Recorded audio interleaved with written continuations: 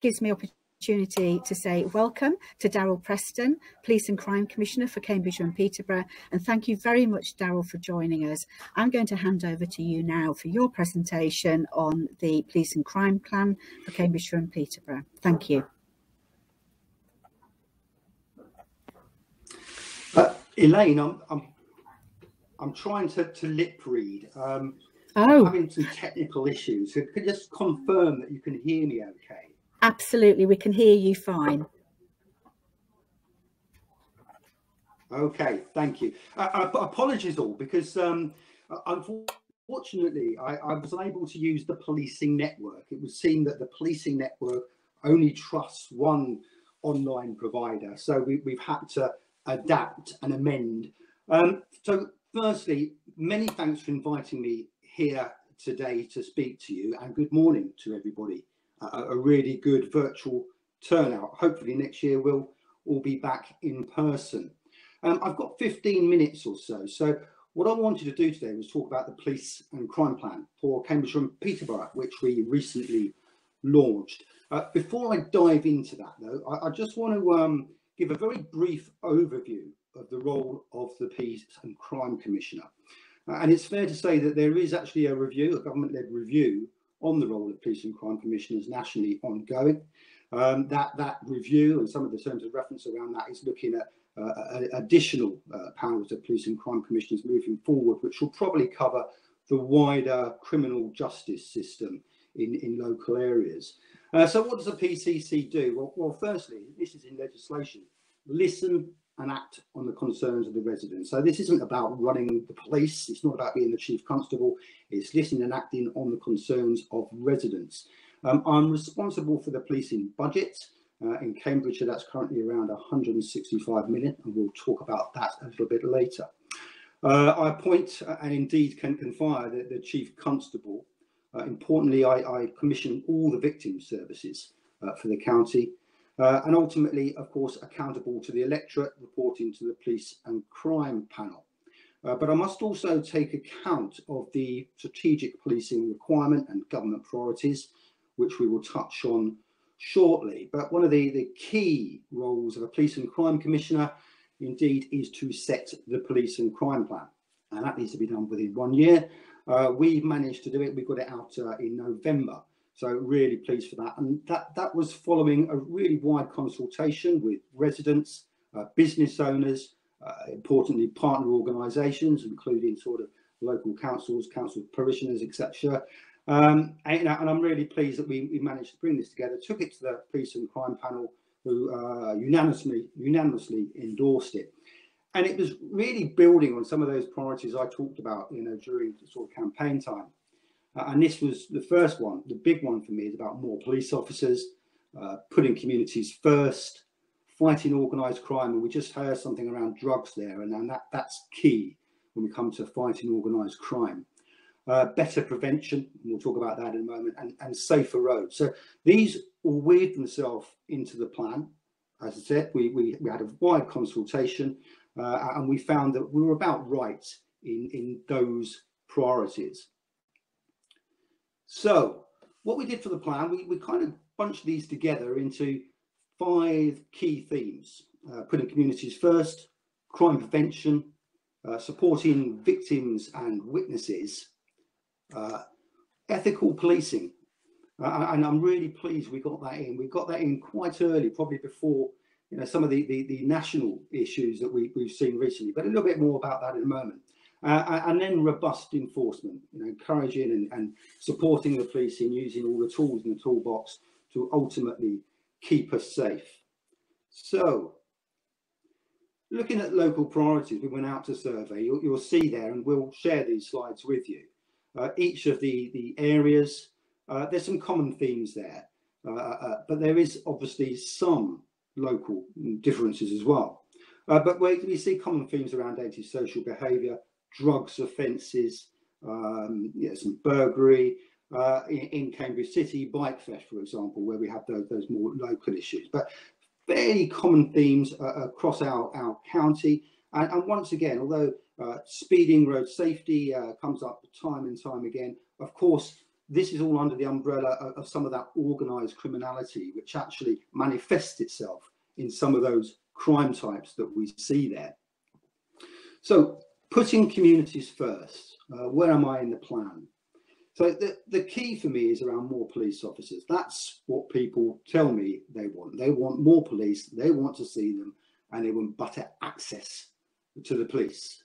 I mean, the good news in Cambridgeshire is that we do currently have around 1,650 police officers. That is record numbers. That's more than we've ever had, with the ambition under the National Uplift Programme to have around 1,700 by March 2023.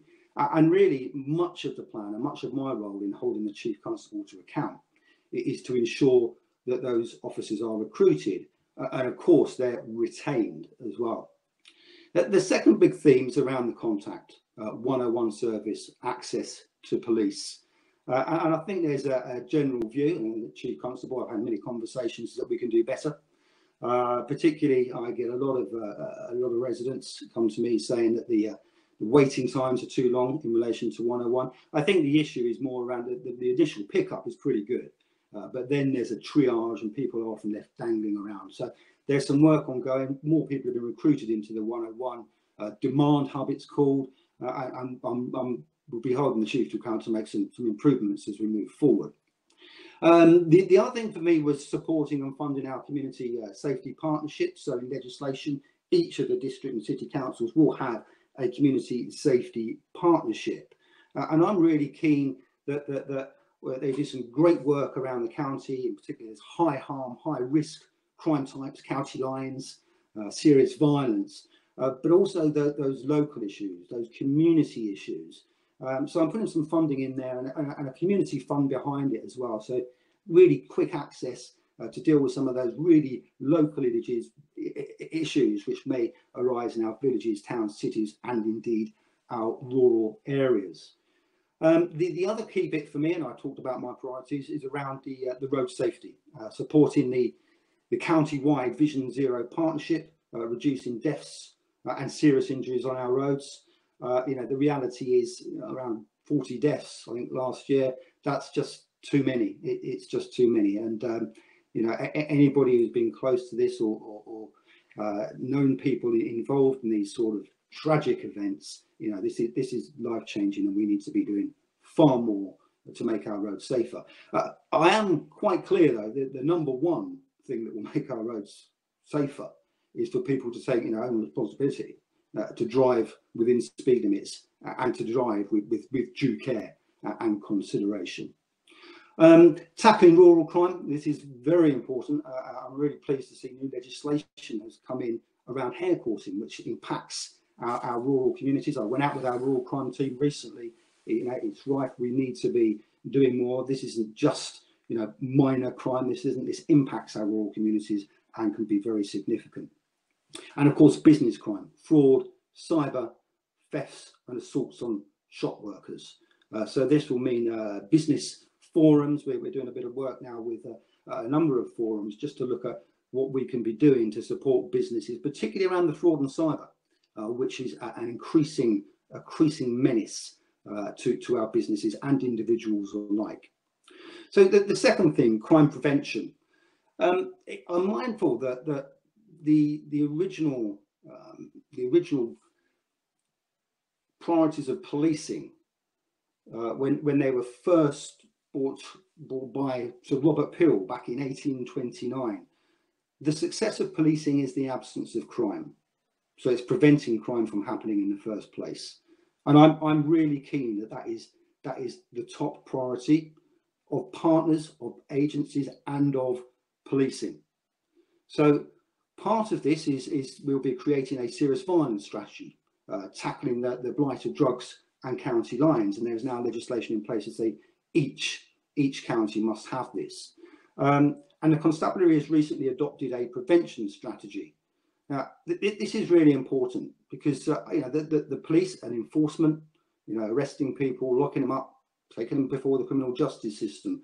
But as I said, and from my experience, and I am an ex-police officer, most of the time, the early intervention in particular will keep people out of the criminal justice system.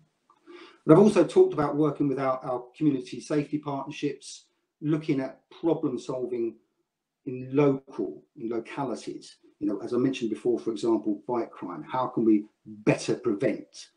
And as I've already mentioned, for me, a key focus is on that early intervention. It is just a sad fact that most crime is committed by a very small cohort who often enter this life of crime at a very young age. And more often than not, the indicators are there. Social workers, police officers, teachers, local communities. You know, we know who the villains of tomorrow are likely to be. So let's get in early. It's good for the individual. It's good for that person. It's good for the wider community. We don't become victims of crime.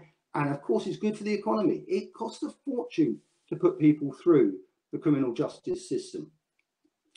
So we're talking about supporting victims and witnesses. This is really important to me. In Cambridgeshire, we have our own services that I fund. And most importantly, there's some real specialisms in there as well. Specialisms around domestic violence and domestic abuse support, and independent sexual violence advocates and advisors as well. So we currently are investing quite significantly in supporting victims of both domestic abuse and sexual violence, and also some work around perpetrators, which is quite innovative and exciting as well for me, in that actually once more we're preventing, because I don't want to be supporting victims and witnesses. I don't want victims, and that's the key point here. But also further investment in strategies to combat violence against women and girls. Now, be that domestic violence, child abuse, honour-based violence, and indeed stalking. And we're currently working with the nighttime economy. We did an event in Cambridge. It was excellent to see our local businesses supporting this agenda as well. Training to recognise some of those initial issues and traits of perpetrators so they can deal with them swiftly and robustly. Ethical policing, I talked about this briefly earlier, and it's really important for me. We have a young police force in service. We have a growing police force. But what we need to ensure is that they are of the highest ethical standards. That's what we expect of our policing. So, you know, this is investing within that area, within policing, to ensure that we have the very best standards, that we have the best vetting processes. And we've also recently started up an independent scrutiny panel around stop and search. I'm very keen that the police use their powers, all their powers, including stop and search. But of course, they must be done appropriately and proportionately. And the last theme is around robust enforcement. And for me, this is about holding the Chief Constable to account for cutting crime, getting crime down, and ensure those who break the law are brought to justice swiftly. COVID has had its impact on this area, as it has practically every other area, particularly with Crown Court, those serious cases and the delays. But we're working very hard to bring those down for the benefit of victims, witnesses, and indeed, you know, those defendants who will be waiting far too long as well. Yeah, and increase and maintain police numbers to ensure that they get on with their job, and that the police are not just the emergency service of the last resort. So the police spend an awful lot of time dealing with mental health issues and as such, and those are areas for me, leading the wider Criminal Justice Board in Cambridgeshire and Peterborough, to just ensure that the partnerships are working effectively, allowing the police to do the job that I think we all want them to be doing in the first place. But of course, we need to invest in tackling serious and organised crime, county lines, you know, firearms dealing, child abuse, and organised rural crime, all of those things. A little bit about governance and accountability. Part of the plan as well, I said before, we've got to take account of the national policing requirements, and at the moment they are really focused on murder and homicide, reducing serious violence, drug supply, neighbourhood crime. Now, neighbourhood crime is defined as burglary, robbery, vehicle theft, and it's really key for me that we have really committed neighbourhood local policing. I know that's what our residents want, and as part of that, the Chief Constable is committed to bolstering those neighbourhood policing teams. We are beginning to see more of those new officers who are coming in going into our neighbourhood teams, delivering that localised policing expertise. But there's also tackling cybercrime. This is now the most prolific crime type. You are more likely to be a victim of cybercrime, i.e. fraud, than any other crime type. And also this is about improving satisfaction, particularly among victims, and with a particular focus on domestic abuse. So I'll move on from that slide because I've been in mind. Finance and resources. So this remains a priority. It's a government priority in relation to the uplift.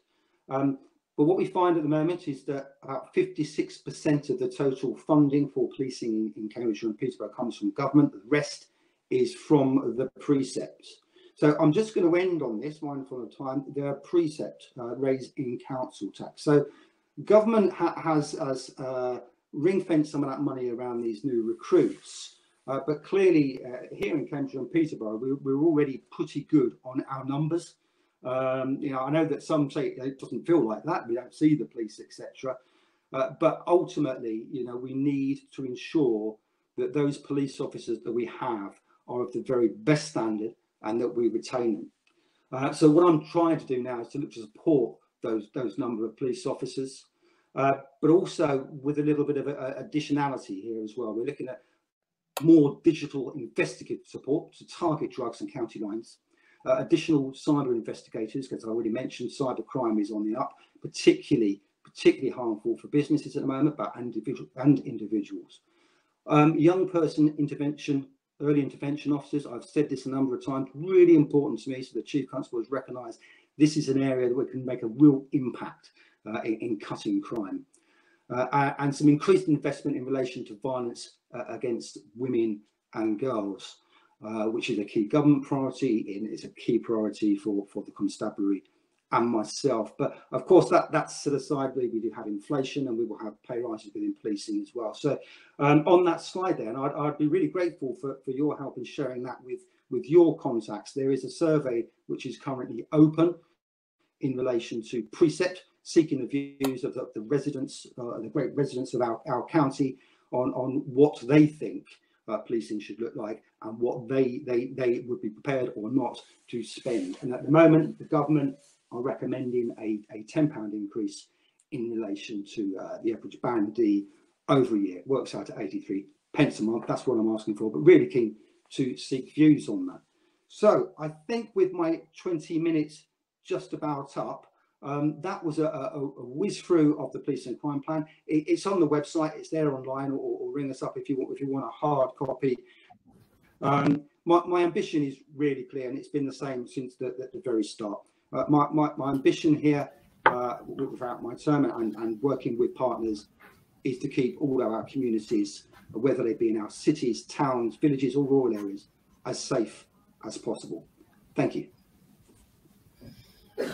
Thank you, Commissioner. That's really great. I don't know if you can hear me, but actually everybody else should be able to hear me. So thank you very much indeed for your time today and for sharing with us your presentation. I would just encourage you all to take part in that survey, and we will send the link round to you all. All of the presentations today will become available to you at the end of the conference as part of the resources available. You'll also be able to access all of this conference for up to 30 days at the end of when we finish today. It'll be available on demand for everybody who has registered. You'll be able to come back into the same link and either re-watch these exciting videos, or you'll be able to certainly download the presentations and have a look at the resources. We're about to head off for a 5-minute break now, so can I suggest that you all make really good use of the marketplace information stalls that we have available for you today. There's 10 different stalls, all particularly relevant to local councils, and there's officers there who are waiting to take any of your questions. There's also a lot of materials and information that you can just click into or download or have a look at. We'll see you back in the main hall at 11:25 when we're going to run through with you, touch on very briefly about the local council development plan and share with you the feedback from the 2021 Clerks and Chairs survey. Thank you all very much. Thank you, Commissioner. We're going to see the Commissioner later on at the panel. Hopefully he'll be able to hear us then, because that's kind of key when it's a discussion panel. But thank you all for very much for bearing with us, and I'll see you back here at 11:25. Thank you.